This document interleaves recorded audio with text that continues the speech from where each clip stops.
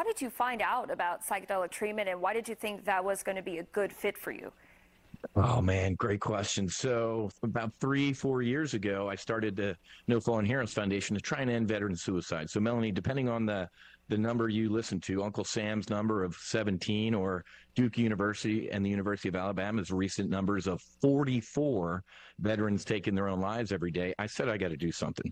I had no idea what I was going to do. How do you stop veterans from taking their own lives? Buy them suits, help them write a resume? No clue. A buddy of mine said, "Hey, Whiz, there's a group of Navy SEAL veterans that go down to Mexico and they do psychedelic assisted therapy to heal their PTS and their traumatic brain injuries. Would you want to go?"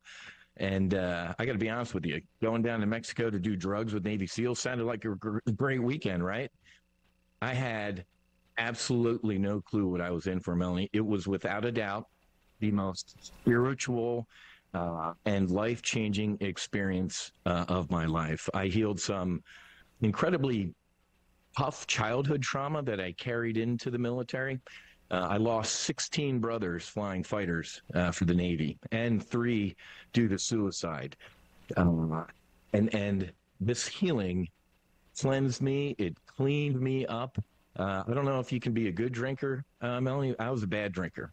I couldn't even look at alcohol for 8 months after this treatment. Now I can, have a glass of wine with a steak type of thing, but old Whiz, a glass of wine was the bottle.